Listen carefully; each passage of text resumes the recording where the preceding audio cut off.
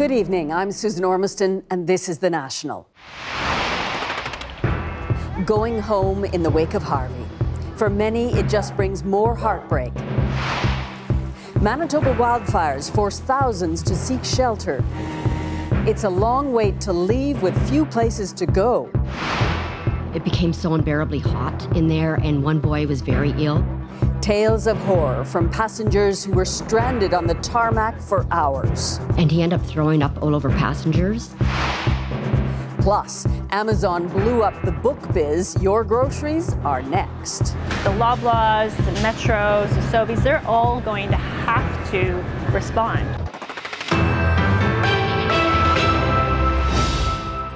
Imagine if everything you once owned was gone. As drier weather starts to move into Texas tonight, that is the reality for hundreds of thousands of people. They survived the storm, but what now?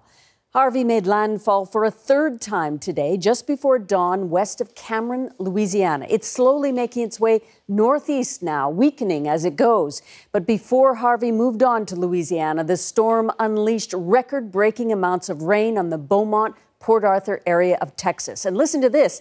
As of 8 o'clock this morning, Harvey had dumped nearly 93 trillion liters of water on the two states, a lot of it swirling into houses, apartment complexes, and trailers. More than 30,000 people are still in shelters tonight. Importantly, we have approximately 30,000 beds that are available for sheltering as needed.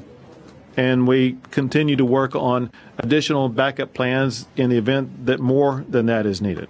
And more may well be needed as the waters recede. People are getting a look at their homes for the first time since the weekend and realizing they won't soon be living there, if at all. Adrian Arsenault was with some of them today. How first glimpses deceive. It was such a pretty morning in Houston today. The wretched water finally draining away. But this is the time it gets ugly again. Police called because someone's seen a body in the water. And I don't know where. Rumor or truth? Not sure. Oh my God, she's underwater. She said she can't breathe. But that people were being swept away was immediately clear when Hurricane Harvey hit. This was the Wood Forest Chase Apartments complex on Sunday. And these are the choked streets around it today. Inside the complex, those coming back for what they can. There's not much, and it is a mess. That they're here at all is incredible. This is a video of us on the roof. We stayed up there for 2 days. Thanks to our neighbors, they allowed us to come on top of their roof because we had no more options, really. It was like 30 of us on there. Yeah, we can't get in, and I'm trying to find a maintenance guy so we can get a key to get in. I don't want to break the window. This retired cop doesn't live here, but a friend sent him to find his dogs that have been trapped inside for days. He's brought food, cages, and friends. Just be careful. We are. It's okay. Close that door. Okay. All of them. We got them all. Yeah. All right, everybody's in custody. Nice moment, but in the scheme of what's happened to Wood Forest, it doesn't much matter. Around the corner, real devastation. Inside one ruined home, more frantic, now aggressive pets. The woman who lived here died in those floodwaters. Her body found this morning lodged in this fence. It took hours for police and morgue officials to arrive. Neighbors horrified and helpless seeing her like that. She's pinned up against the gate. There have been over 12 deaths in this area. Little children, 5 years old, rushed out of their parents' hands. The woman's name was Keisha, and her friend Courtney says they had evacuated together, were almost to safety when Keisha decided to come back for her dog. I just hate that she came back because she was saying she was going to walk through. It was like it's snakes and stuff. Courtney knows loss of friends and homes. She's from Louisiana, endured Hurricane Katrina, and was forced to evacuate after Hurricane Rita 12 years ago. And then I evacuated here and restarted here, and then the same thing happened here. It kind of like put everything up, thinking that, okay, if the flood comes, I'm going to be able to save this and save that. But when I went in the house, everything was just floating. So nothing got saved. Anybody got jumping cables? No. She never did get that car started, but everyone's helping. Spending hours trying to help in the name of their lost friend Keisha, too. Trying to coax those dogs out. Finally, they came. This is a problem people could handle. Everything else, a little too overwhelming. That story again tonight from Adrian Arsenault in Houston. Well, the cost for cleanup and rebuilding will be monumental, and many people in Houston may be stuck with the bills. The Associated Press crunched some numbers and discovered far fewer Houston homeowners have flood insurance today than just 5 years ago. The estimate, fewer than 2 out of 10. There could be many reasons for the drop, but experts believe a lack of fear is the main one. The last big flood was 16 years ago, so it wasn't seen as a big risk. Workers at this call center in Sydney, Nova Scotia have become a calm voice at the other end of the line for thousands of Harvey's victims. The center has a contract with GM's OnStar service, but after Harvey hit, GM asked if it would field calls for the American Red Cross. A lot of emergency situations is what we were dealing with at first. You know, people crying, upset, obviously not having a place to go, not having food, not having water. And people, you know, with small kids, so it was really, really hard to deal with at first. They say now people are calling, mostly wanting to donate or to volunteer. The storm obviously left hundreds of thousands of people without power. So along with cleanup, a daunting challenge is getting people back online. Kim Brunhuber followed along with a power crew. It's like a horror version of The Three Little Pigs. Brick houses still standing, those made of anything else, metal, wood, just smashed. Welcome to Rockport, where Harvey landed as a Category 4 hurricane. Everyone seems to have a personal message for Harvey, or for each other. We have blankets. Red Cross workers cruise slowly through the wreckage, offering blankets and food, while other workers busy themselves on the ground and overhead, rebuilding Rockport. The first task, clear the debris. Aaron Figg has been working since 6 a.m. He'll stop at 10 p.m. That's a long day. Yeah, 16 hours and then 7 days a week. He's among 50 utility workers from one company who came from Kentucky.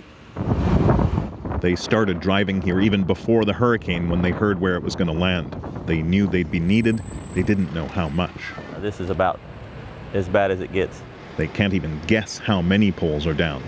So they'll start with this one, but already a problem. The line is caught in a tree. Across the city, there are crews like this one from all over Texas and neighboring states. Coordinating them, a nightmare. It's like take 2,000 people that you don't know and trying to get them to march in a marching band. Now they're ready to put in the pole, but it's slow going because of the residual floodwater. The ground here is so saturated, when you try to dig a hole, though, it falls in. They've been here for an hour, and this is just one pole. I have to be honest, I was a little nervous driving so close to so many downed power lines. Turns out I needn't have worried. There is no power here in Rockport. There won't be for weeks, and for some, not for months. The truth is, even if they were to fix every one of these poles today, Rockport still wouldn't have power. The substations for this area, they don't even have transmission lines to feed them.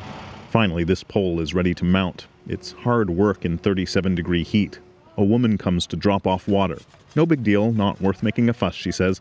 But as she drives by, she insists on saying this. Rockport will be rebuilt and we will come back stronger than ever. One pole down, and someone finds a flag. They'll keep it, find a way to mount it on their truck, to fly, like so many others in this broken town, defiant.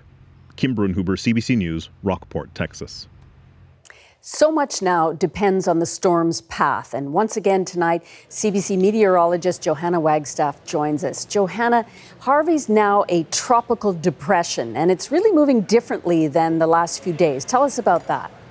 Right, Susan, it is finally starting to pick up forward speed tonight, and that is a good thing, especially after sitting offshore of Texas and Louisiana crawling for the past 5 days. So that forward motion is good news.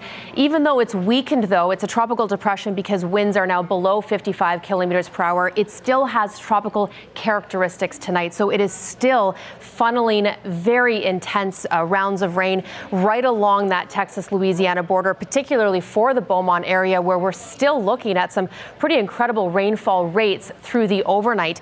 We could be talking another 250 millimeters, but at least Harvey's beginning to move north. We'll see heavy rain in through northern Louisiana and Kentucky over the next 24 hours, Susan.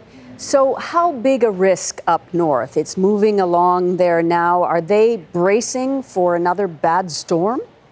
Well, let me start with the fact that Harvey is not expected to significantly impact Canada. Let me take you through that rainfall forecast, and it tracks up through the Mississippi-Ohio Valley, but then fizzles out before it gets to the upper Great Lakes. That being said, still expecting a lot of rain on this storm track. Harvey is beginning to weaken, but as it tracks northeastward, it will bring significant rain along that Ohio-Mississippi Valley, being downgraded to a post-tropical storm in the next 48 hours. But staying well south of the Great Lakes. This is still a significant story, though, Susan, likely for the next couple of days. We like to keep it south of the Great Lakes. Thanks, Joanna.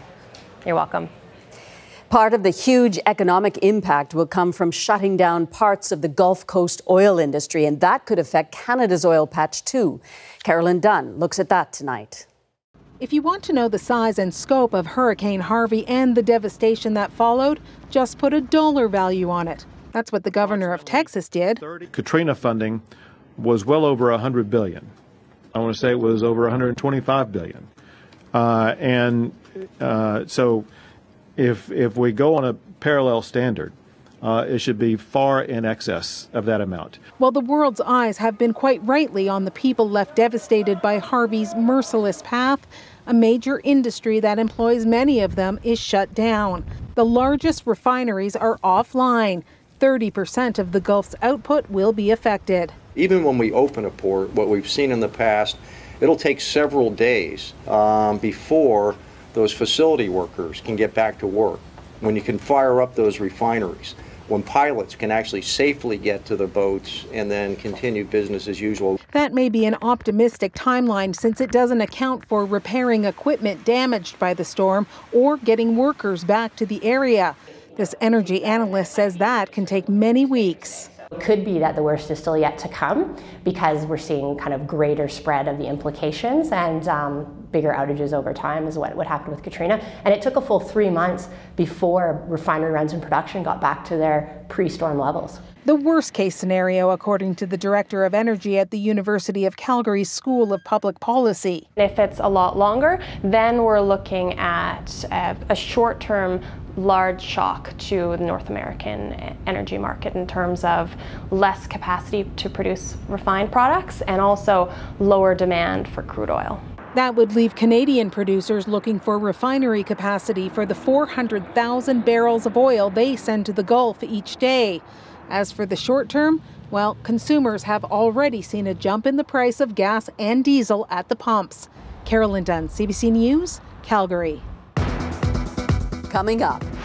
My children witnessed dead bodies floating across the water in front of our face. Through sheer determination, she kept her family safe from Harvey. That's not what makes her story so incredible. Plus, it's been 20 years since the crash that killed a princess and stunned the world.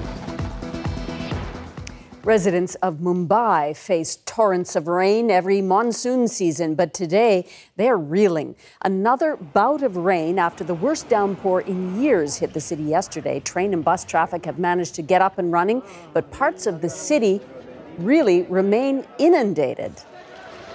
Check out that gush. A moment's worth of rain fell in just one day. At least 14 people have died in the flooding, including 2 toddlers. It is the latest in a deadly flooding season across South Asia, across Nepal, Bangladesh, and India. Flooding and landslides have killed at least 950 people and affected tens of millions. In northern Manitoba, a tense scene. Thousands of people are out of their homes and on the move. Wildfires have forced them to flee, but getting them out has been a challenge. Evacuation orders are in place for 3 First Nation communities within 20 kilometers of each other in the Island Lake region. That's roughly 570 kilometers northeast of Winnipeg. The CBC's Cameron McIntosh is in St. Teresa Point. The smoke cleared a little bit here today at St. Teresa Point, and that's a good thing. It's allowing hundreds who might have otherwise been stranded to get out. This was the scene at the airport here today, with hundreds of people lining up, waiting for flights to carry them out of here, and those planes did ultimately make it into the community. Now, many of those people waiting included children and elderly who waited through the night in a school gym because the smoke was so bad it socked in the community. Most are from the neighboring community of Wasagamak, where late yesterday afternoon the flames came up suddenly. 2,000 people were told to get out immediately. All were taken by boat across the lake to this community. Witnesses say it was a frantic and scary evacuation. There was a big fire, smoke, lots of smoke, dark smoke. Did you see it yourself? Yeah. So, was it scary? Very scary. And everybody got evacuated, all the ladies and the kids got evacuated. Any idea how long you're going to be gone or what's happening with your home right now? No, I'm just waiting to find out. Another 850 elderly and vulnerable people are also being taken out of this community and another one across the lake. Logistics are complicated as there aren't many places for people to go. There's no one city in Manitoba that has enough hotel rooms for us, for the evacuees. That's why we're using multiple sites. As for the fire itself, it's now within 1 kilometer of Wasagamak and it's growing, now reaching a size of more than 77,000 hectares. It's considered out of control, and the simple change in the wind could make the situation a lot worse. The next community in line to be evacuated is this one, St. Teresa Point. If that happens, the numbers will grow to more than 7,000 evacuees. Cameron McIntosh, CBC News, St. Teresa Point. And tonight we are learning the military is getting involved in that rescue effort. A spokesperson for the Department of National Defense says it will be sending in military planes to pick up evacuees. There's no word yet on when those aircraft will arrive. In Saskatchewan, too, wildfires are forcing people from their homes. The heavy smoke and high levels of air pollution plus road closures prompted an evacuation order in effect for the village of Pelican Narrows.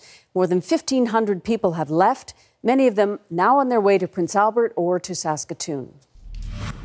And in southern Ontario, 2 days of record-breaking rain in and around the city of Windsor left people cleaning up a soggy and sometimes dangerous mess. As of this afternoon, the city said it had received more than 2,600 reports of flooded basements. Well, they say they felt like cargo rather than human beings, that Air Transat was more concerned with the state of its planes than the health of its passengers. In a rare round of hearings by the Canadian Transportation Agency today, people who were trapped on board 2 planes diverted to an Ottawa tarmac earlier this summer told of the agonizing hours they spent trapped. Here's Katie Simpson. No boat, we're going to die here. A dark picture is emerging about what happened on board 2 Air Transat planes stuck for hours in weather delays at the Ottawa airport. In the first day of testimony at the Canadian Transportation Agency's inquiry into the matter, passengers spared no details. It became so unbearably hot in there, and one boy was very ill, and he was running down the aisle to get to the bathroom, and he ended up throwing up all over passengers. We did not have air conditioning. We had hot air blowing in the plane. The stench in that plane was unbelievable. The CTA is investigating what happened on the evening of July 31st, when 2 Air Transat flights from Europe were diverted to the capital because of bad weather in Montreal. Passengers on both flights were kept on board for 4 to 6 hours. They say there was little food and water and no clear answers about why they simply couldn't get off the plane. I've been treated like, even not animal, like luggages or not human being. This passenger says as the debacle unfolded, she saw members of the flight crew outside the plane taking selfies. We are very aware of the difficult situation that has been experienced by our passengers. We have made our apologies for that, and we apologize again. Air Transat will present its side of the story tomorrow, and the Transport Minister says he'll be watching. Earlier this year, Marc Garneau introduced legislation to address these kinds of issues. I think it's in all our interest to pass this bill as quickly as possible so that in 2018 we can have a passenger bill of rights. Air Transit has tried to blame the Ottawa airport, questioning the experience of staff and whether it could handle an influx of diverted planes. Allegations the airport says have nothing to do with the situation. Katie Simpson, CBC News, Ottawa. 3 Calgary police have been charged with assault and kidnapping, allegations which stem from a 2010 investigation involving at-risk youth. The officers were members of the Vice unit, and it's alleged that they picked up a man they thought had some information. Then they drove him around for 20 minutes while assaulting him. The officers have been placed on administrative leave. Struggling youth are the focus of our next story as well. New research presents some hard data when it comes to mental health services. Young Canadians in particular are getting too little too late, with some dire consequences. Vicadopia has the details. When she was just 12, Kimberly Rutledge struggled with something that just wasn't talked about. I didn't understand what I was going through. I didn't know what mental illness was. I didn't know how or when I needed to access help. What began as an eating disorder took control of her life. Treatment finally came, but it wasn't with her regular doctor. So I had to go to a walk-in, and I was diagnosed and given medication within 15 minutes of meeting this doctor. It's the most common way young people in Canada first access mental health treatment, according to new numbers based on actual patient data. Alberta leads the way with about half of 10 to 14-year-olds going to emergency. For 20 to 24-year-olds, Ontario had the lowest rate of follow-up with a doctor within a week. No one province performed universally badly or universally well. The study's co-author says the numbers verify that everywhere, treatment for mental illness and addiction lags behind other essential health services, such as cardiovascular or cancer care, but it's no less critical. If your issues are detected early and you have access to high-quality care early in the onset of your illness, it literally changes the trajectory of the illness and changes the trajectory of your life. In some provinces, help comes too late. People in their 20s in Ontario were much more likely to die from addictions or mental illness, and Manitoba's rate of suicide attempts for older teens is almost double that of other provinces. We see a lot of people who are struggling, and especially young people. This Manitoba emergency psychiatrist says the report raises critical questions about access to urgent mental health care. Another factor is that Manitoba has most of its care resources centralized in Winnipeg, and we know that people in the northern part of our province really do not do as well. The 5 provinces covered account for almost 90% of Canada's population.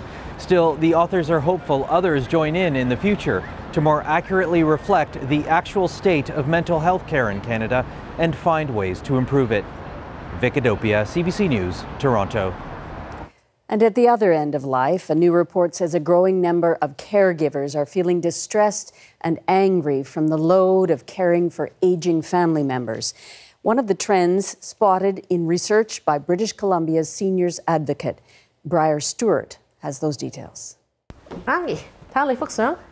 For the past 7 years, Pauline Wong has been taking care of her mother and watching as she gradually deteriorates with dementia. Emotionally, you do it because you have to. You don't have a choice. Wong is one of roughly 1 million unpaid caregivers in British Columbia, and like her, many feel overwhelmed. That's the finding of a new report by the province's seniors advocate. She found that 31% of caregivers are in distress, with feelings of anger and depression. That's a 7% increase from 2 years ago. And Isabel McKenzie says the increase comes as families have less access to support. Despite our desire to have policies that encourage people to stay at home, the data indicate that we are not putting our money where our mouth is. BC has one of the highest rates of distressed caregivers in the country. Good afternoon, family caregivers. And when caregivers become overwhelmed, this is often where they reach out. This non-profit organization says it receives a lot of what they refer to as tipping point calls. When they call us, they are in the middle of a crisis. So it requires a bit of time to help them think it through. Okay, so hello. Wong considers herself fortunate. Her family helps out and her mother spends 4 days a week at a drop-in center. 2 days are paid for by the government and 2 days she pays for. I don't know how people who don't have family help can do it, or people who are working full-time.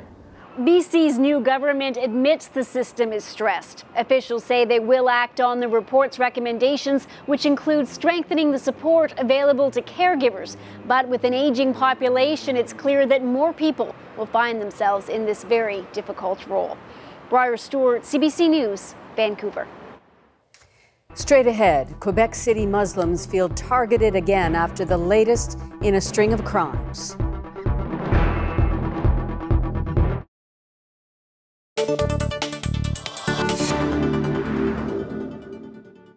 And to whittle down that big bank of points, expect more expensive and exotic rewards, like maybe 500,000 Aeroplan points for tickets to the Stanley Cup Finals next year. Or US Airways says 10 million miles may get you to the moon someday. Later, she told me haltingly, her 2 sons, Stanley and Parapam, were killed. 3 et 4 ans. Oui. Non, 3 ans, 2 ans. 3 ans, 2 ans. They were 2 and 3 years old. Just imagine 1,000 boats of all shapes and sizes. Many have never navigated the Thames ever before. They'll be bunched up according to size with the hope that if one does nudge against another, a large vessel won't capsize a smaller one. Wow. This is the cockpit of the plane. European monitors claim today that some of the large pieces of wreckage like this one have been cut into with a power saw. This is the flashpoint right here. The potential for the partition. Watch it. Right here. Look at the crowd move. Several times in the 5 days we were in Crimea, our cameraman was attacked, pushed away. Eventually, we felt unsafe to go into those crowded areas, for example, around the parliament.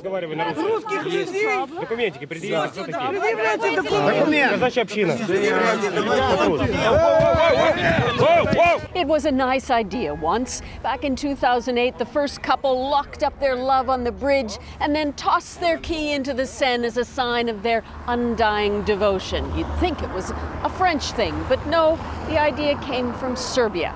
Once Paris got a hold of it, there was no stopping it. If there were any question about Russia's sustained role in Syria, here's one answer. A Russian symphony, secured and protected largely by the Russian military in a place revered by Syrians. Susan Ormston, CBC News, Palmyra, Syria. Wow. Quite a few experiences there over the years, and coming up in the next commercial break, I'll be taking your questions live. What's it like covering a war zone, a disaster, or reporting on the Queen? Leave a question in our comments and we'll try to get to all of them. Looking forward to it.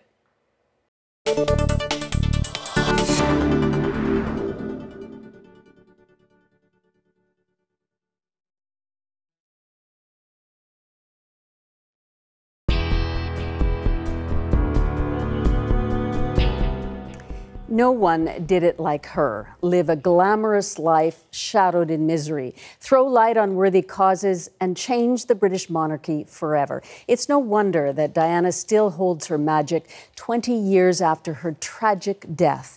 And to mark that grim anniversary, tomorrow, Princes William and Harry paid a quiet visit today to a garden dedicated to their mother at Kensington Palace.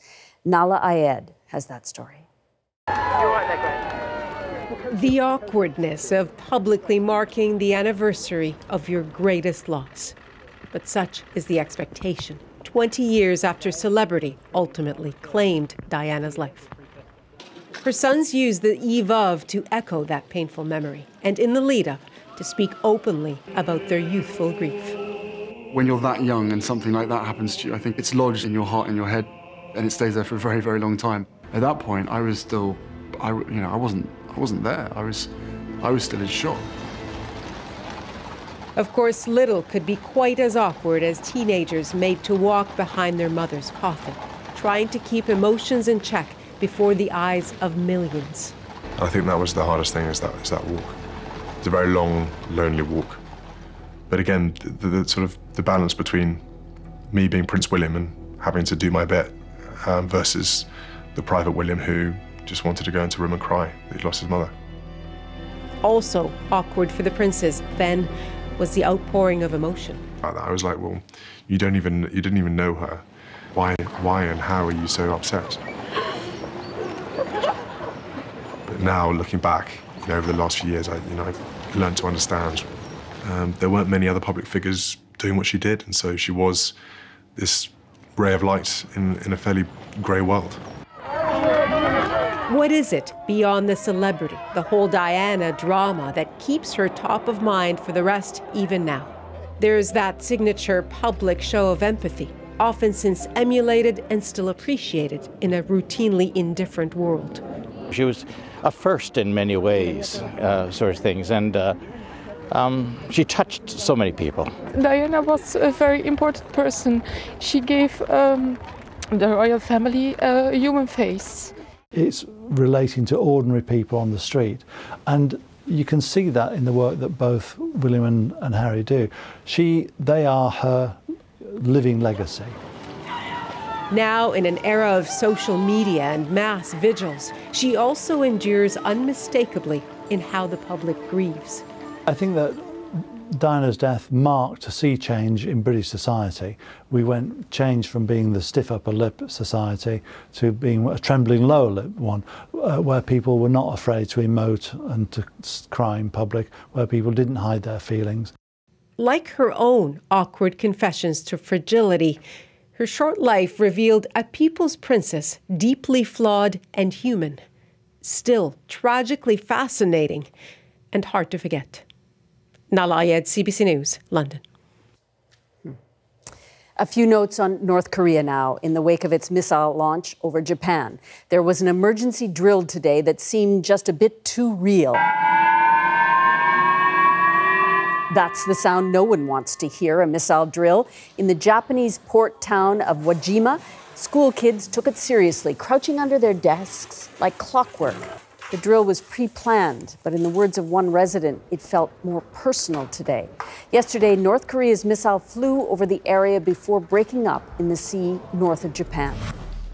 The U.S. response to North Korea's launch seems less choreographed. Donald Trump today tweeted that talking is not the answer, but his defense secretary suggested otherwise.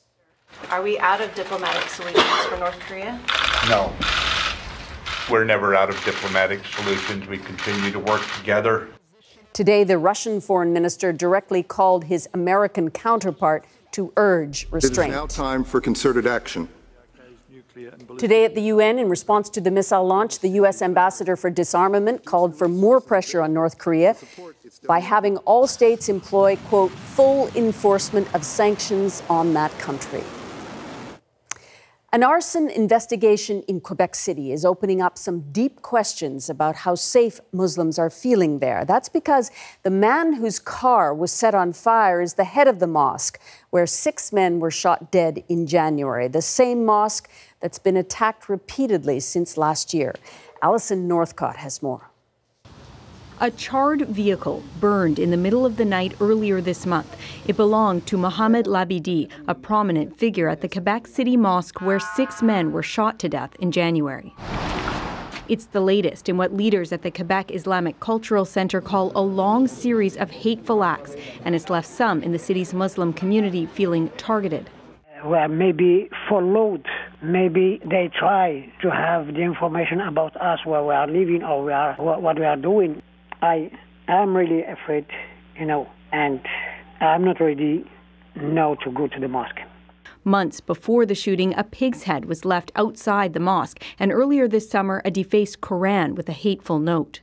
A statement released today by the Islamic Cultural Centre says these are no longer mere demonstrations of extremists against immigration. The acts of these extremists are now infringing on our lives.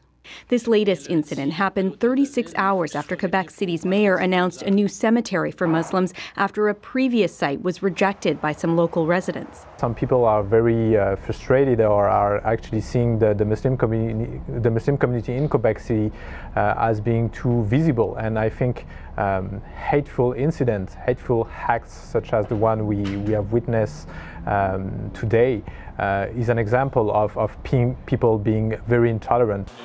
Today, Quebec City's mayor expressed his shock and disappointment. It doesn't look like Quebec City. I mean, we're not that. Cannot happen here. But I'm just saying that for the second time. So I'm very worried. We have to condemn and also be very careful not to legitimize or normalize the kind of far-right, xenophobic and often Islamophobic rhetoric which we've heard in the public discourse. This is not trivial. Quebec City police say it's too early in their investigation to determine whether this latest act was a hate crime, but say they are treating this incident seriously. Alison Northcott, CBC News, Montreal. Just ahead, survival in Texas from a woman who knows all about disaster. Plus, the grocery industry in Canada is ready for a change. In fact, we need a change. Once again, Amazon is poised to shake up how you shop. And the game of Chase the Ace with millions in the pot, well, tonight, at last, there is a winner. Here are the day's business numbers. The TSX went up 50 points. The dollar was down more than half a cent. In New York, the Dow gained 27 points and the price of oil continued to slip down 48 cents a barrel.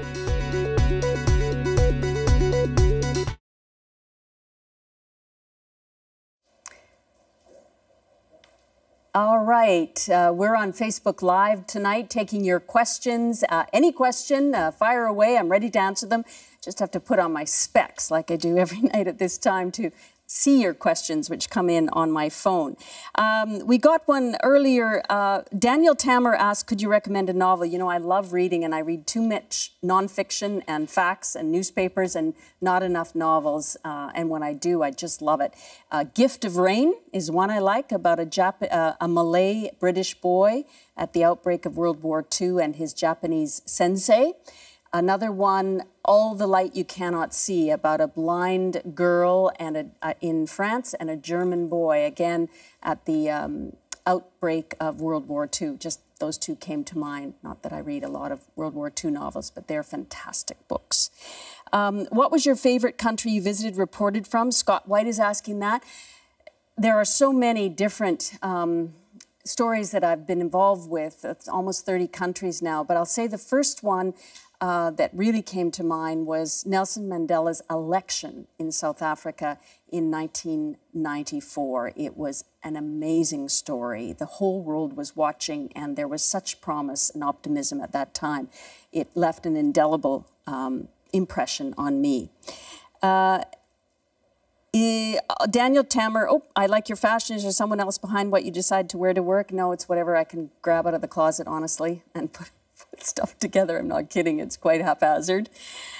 Jacqueline Gauthier, do you feel that it's more difficult for you as a female journalist? Sometimes it's quite an asset, like in Afghanistan, in southern Afghanistan, it's very conservative, and I can go in and talk to women in their homes where a male reporter could not, because in that part of the world, they're not allowed to be seen in the company of men other than their family. So it can sometimes be a great asset. And I think we tell stories sometimes differently. It's good to have both.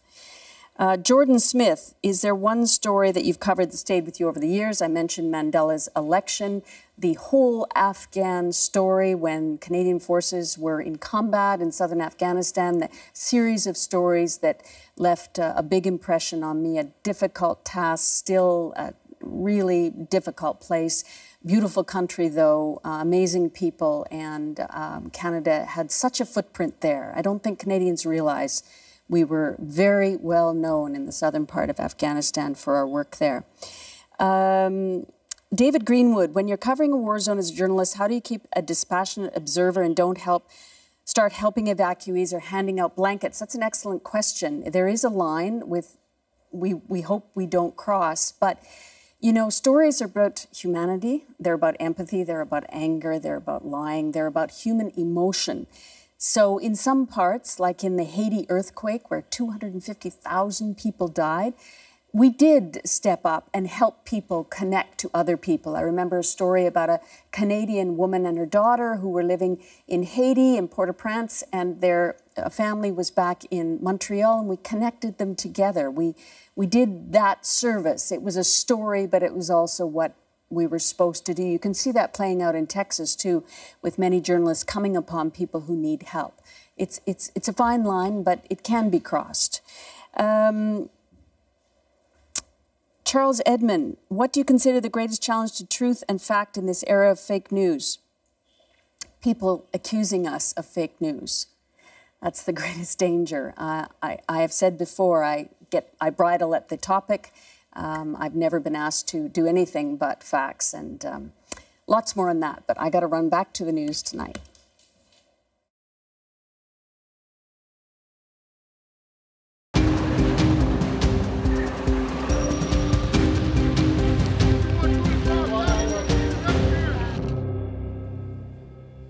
When disaster strikes, it can be a moment of truth. People pushed past their limits and often discover what they're really capable of.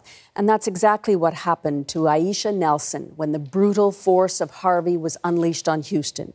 Here's her story, which ends with a twist.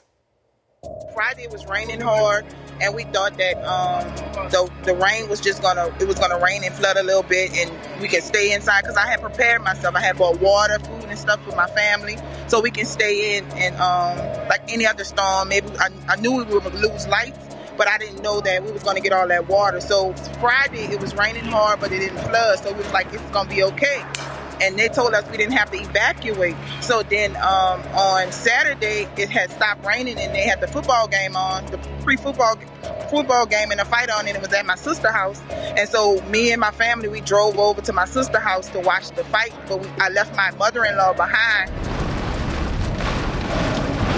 I kept calling and checking on my mother-in-law, and when I went to go check on my mother-in-law, she called me up and said the water is coming in, and my mama stays in the same apartment complex as me. So I called my mama up and I told her could she go get her because she is disabled and she can barely walk. Both of them are elderly, but my mama is a strong woman, so she went and got her out the house, and she called me and said my house was gone.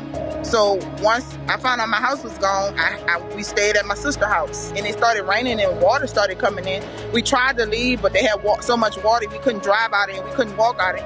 So my son's friend's mother told us we can stay in her apartment, which is across the street from my sister. And those apartments are built like on, they got an upside and a downside. And my sister stayed on the downside.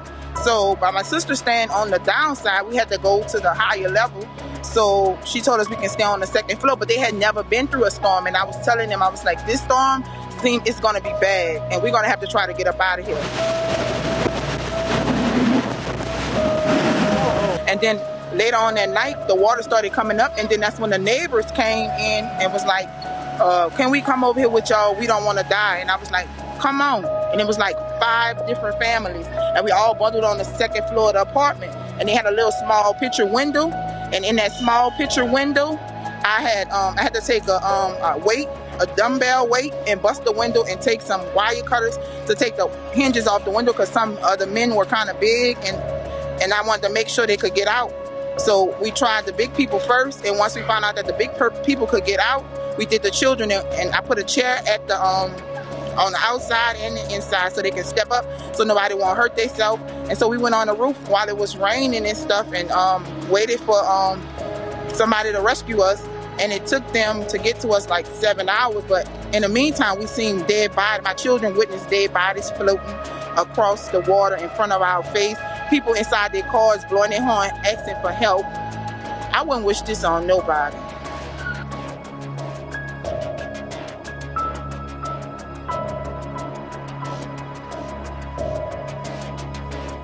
The difference between these two storms is Katrina, water rose fast and it was calm. This storm was a storm where the water came up a little, it started off slow, then it came fast, and it was like a water rafter. Like the current was so fast, nobody human could swim in that water. I don't even think the Coast Guards could swim in that water.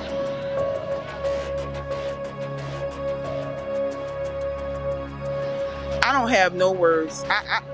Right now, I'm just really, I'm trying to take it one day at a time, because it is really hard starting over, especially not knowing what's next. And I'm in a convention center, as you can see behind me, laying on a cot when I wish I was in a nice warm bed with a hot meal with my babies and my husband and my family. I want to bring awareness to anybody that's out there that's going through something. If I could get through 2 storms, you can get through anything. Wow, what a story. Stay with us. We are going on a shopping trip next because Canada's grocery business is in for a revolution.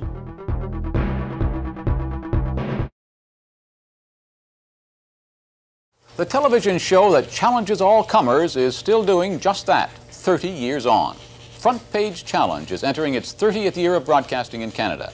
And last night, at a glittering reception in Ottawa, they remembered and they celebrated those memorable years. Dan Bjarnason has prepared this report. Few Canadian institutions have lasted as long as Front Page Challenge. And to become more popular year after year is something to be envied. That's the opinion of one viewer at least, expressed over a decade ago. And now, after 30 years on the air, the show's more of an institution than ever. Tonight on Front Page Challenge. Hammered out in 1957 in a producer's living room as a summer fill-in, and in a business where programs fight for breath and often die after a few weeks, Front Page Challenge is one of the most successful TV shows in history. The program developed the look of a miniature history of the 20th century. There was the silly... let's not talk about diamonds. That's a dull subject. Let's not talk about diamonds. Let me talk to you about your ex-husband, George Sanders. Are you still friends with him? Every time you speak about him... Let's talk about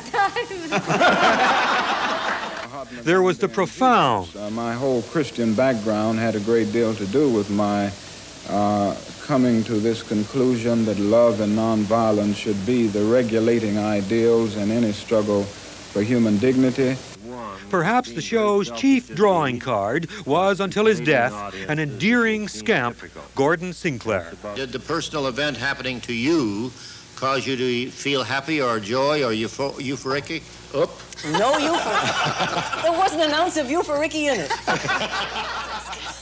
On occasion, the panel goofed on the obvious.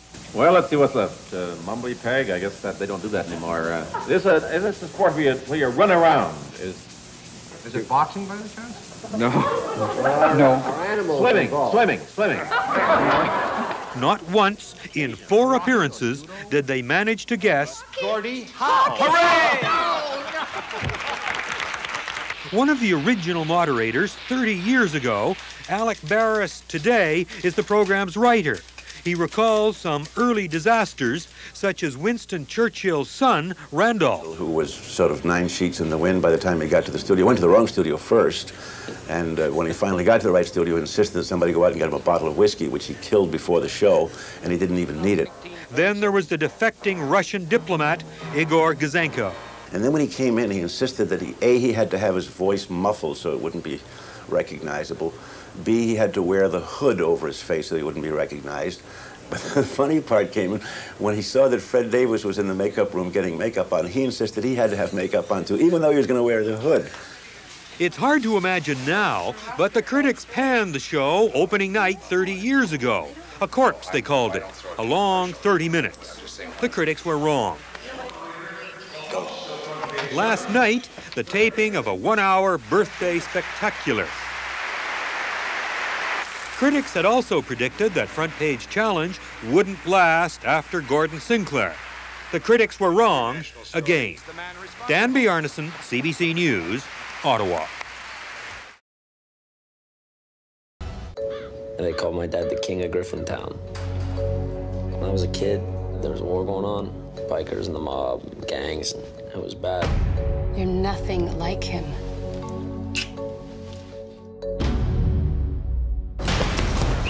How are you doing here, man? Just reminding you who you are. Come on! Come on! I love you, man.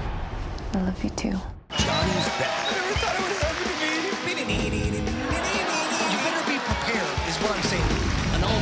Standing, Tuesdays at 8 on CBC. Summer is golden. The CBC Sports app. 500+ hours of live competition. Download the CBC Sports app. Amazon grabbed consumers' attention this week when it made some deep price cuts at Whole Foods after its takeover. But there's a much bigger plan at play than simple discounts. As the CBC's Jacqueline Hansen tells us, Amazon is trying to change the way you do your grocery shopping. Most of the shoppers at this grocery store are buying food the same way they always have, in person. But one man on a mission is shopping for someone else. He picks, pays, thank you, here's your receipt, packs, and delivers whatever customers order through the Instabuggy app.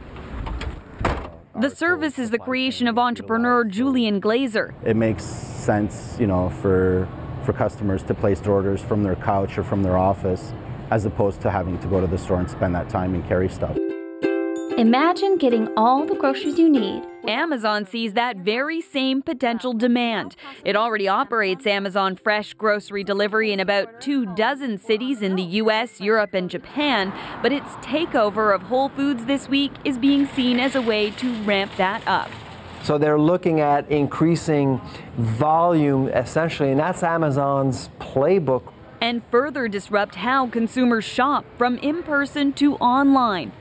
They've done it before, first with books, then expanding to offer almost any other item consumers could want when they want it. They're trying to build that bridge between the two worlds, and Amazon is well positioned to do that because it is able to understand consumers better than consumers themselves. Even if it takes Amazon time to expand its grocery delivery to Canada, this analyst says the threat it poses will push Canadian grocers to innovate. Just because this is happening between Amazon and Whole Foods, the Loblaws, the Metros, the Sobeys, they're all going to have to respond.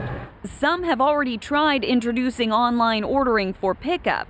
We deliver fresh and while others are teaming up with ready-to-cook meal delivery services. And one Toronto area grocer even bought and now operates its own delivery service. Good morning. Hi. Grocery Gateway. Thanks. Would you like them in the front of the house or in the kitchen? But grocers will likely feel pressure to do even more and compete on prices. Some analysts say Amazon isn't getting into groceries for the money, but instead they want consumers to buy even further into Amazon's entire ecosystem and trade their physical shopping cart for a virtual one. For everything. Jacqueline Hansen, CBC News, Toronto. As Jacqueline mentioned, of course, prices do matter, especially when you consider how much we all spend on food. According to Statistics Canada in 2015, the average Canadian household spent $6,126 on groceries, and that breaks down to $510 a month or $117 a week. Those numbers did not include restaurant visits, which added another $2,500 to the year's food bill. Coming up, a couple million can buy a lot of groceries. The jackpot is claimed in an epic game of Chase the Ace.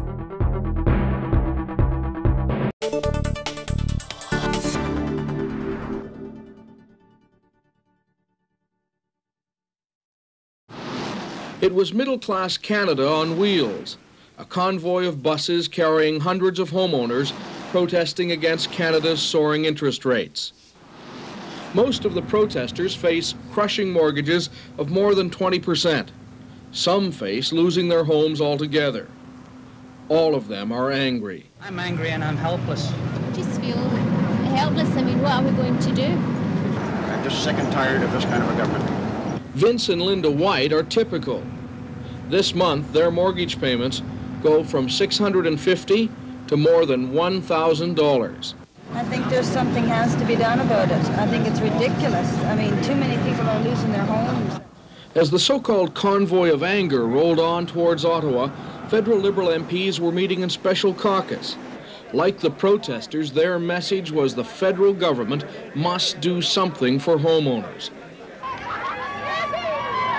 When the buses arrived on Parliament Hill, they were met by opposition politicians, but there was no one there from the Trudeau government.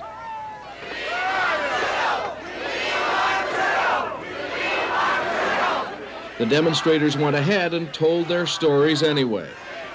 I'm sick of an economic policy that tells me that after 5 years of blood and sweat and tears that I can't have my home anymore? I want to know why. Why can't I have my home? Later, a small group was allowed to meet Housing Minister Paul Cosgrove. All we are getting from you people are shrugs. Well, tighten your belts, but we've done it as tight as we can do it. We're the people you're working for. We put you in office, and believe me, we can take you out. We don't want promises. We want people who are out of their homes now to have action now. Not after the budget, not after promises, but now. False prophets. I don't know what the particular response will be, but I'll tell you that the government will meet its commitment in the speech from the throne when we started out as a Liberal government last year, that we will not stand by and see large-scale foreclosure of people's homes in this country. As the Liberal caucus broke up, MPs emerged smiling. They'd been told help was coming for homeowners. And Cosgrove announced that he'll ask Canadian banks and trust companies to stop foreclosing on Canadians, at least until after next month's budget. I know that the companies have said that they'll look to all devices that they can to assist people to maintain home ownership. Prime Minister Trudeau left the caucus meeting apparently confident that he'd cooled out his angry backbenchers. The angry homeowners will have to await the outcome of a special two-day cabinet meeting which begins tomorrow and the resumption of Parliament next month before they learn the extent of government plans to deal with the interest rates crunch.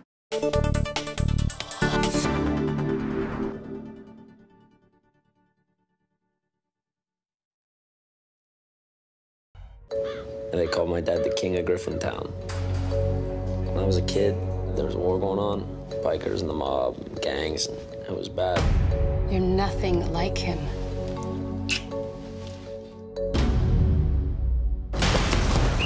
How are you doing, Henry? Just reminding you who you are. Come on! Come on!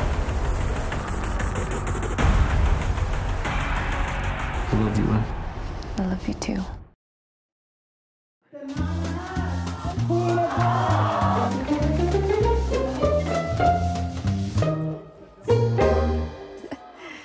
It's been a long road to this moment, a path paved with soaring hopes dashed. But tonight, in St. John's, Chase the Ace came to its multi-million-dollar conclusion. It's a church lottery, and the ticket holders, lucky enough to win a raffle, drew a card from an ever-dwindling deck, hoping for that elusive Ace of Spades. After 45 draws, here's what happened, as witnessed by the CBC's Peter Cohen. It's a church fundraiser that's brought out more people than a visit from the Queen, Pope, or even a rock star could. Organizers were planning for 100,000 people. That's 1 in 5 people in Newfoundland and Labrador crammed into the Gould's neighborhood of St. John's, each person hoping to become a millionaire. The first card of the night flipped over didn't reveal the ace, so another ticket and another chance. It was Dawn and Mark Gorman's turn next. With this Ace of Spades, they're taking home $2.6 million of prize split with 3 couples, but it's still enough to change their life. I'm now going to retire. The event has become about more than just the money. You know, we're going to miss it all. I mean, we get together in the mornings, we get together in the evenings, and it's just like this big old garden party, right? Now it's like, what are we going to do on Wednesday? It all started 44 weeks ago as just a small fundraiser for the St. Kevin's Parish Church. At first, the jackpots were just a few $1,000s. Each week, tickets were sold, a name was drawn, and a card from the deck was flipped over. No one uncovered that Ace of Spades, so no one got the grand prize. It all just rolled over week after week. For this final draw, the lineup stretched for kilometers. Many people waited in line for 5 hours just to buy tickets. It's not just the church that's profited. Buskers had a captive audience to make a few dollars. Kids and charity groups sold parking spaces, bottles of water, and food. At the local diner, they couldn't keep up with all the orders on Wednesdays, but not everyone in the neighborhood was happy to see the place shut down once a week, clogged with cars and people. Revenue on Wednesday is zilch, none. I just can't get nothing done. With the school year starting soon and millions in the bank, organizers decided this would be a mega draw. One way or another, the jackpot would be given out. Kind of disappointed that it's all going to be over because it's been such a big part of all the community's lives now since October. The other big winner has been the church, bringing in millions from the lottery. It has rather modest plans for its winnings: fix up the steeple, expand the cemetery, and redo the front steps. Peter Cowan, CBC News, St. John's. That is the National for tonight. Thanks for joining us. For your news at any hour, go to cbcnews.ca. I'm Susan Ormiston, and I'll see you here tomorrow night.